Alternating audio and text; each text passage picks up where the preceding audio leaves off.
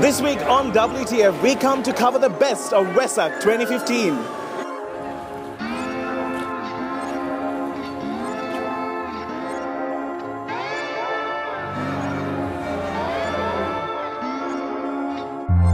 Vesak 2015 and WTF is happy to be a part of this colourful festival.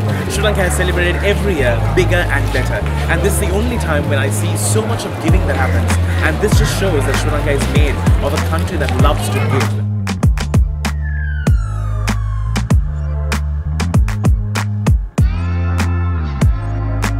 So we are happy to stumble upon someone who has come all the way from Thailand to Sri Lanka, and thank you so very much for giving us your time. Tell us, how is Vesak in Thailand?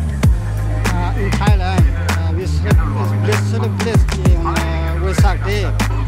Most of the people go to the temple and give donation to the. This is different from each other, but in Sri Lanka, really colorful. Really cloudy for the people. Okay. I'm interested in Sri Lanka Vesak Day.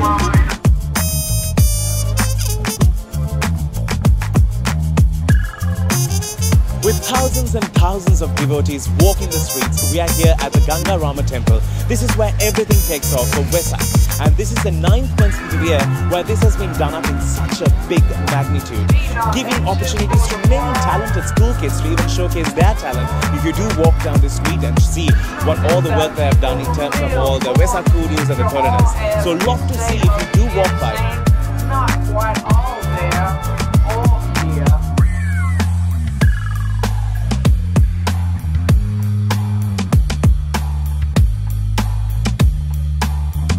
The busy streets in Colombo is full of dancers, and that's the most beautiful part of this Vesak season. As you can see, this queue is so long. I'm not going to waste my time on this because there's so many people waiting to enjoy the good food there. We're going to try and find another dancer. That's the best part of Vesak.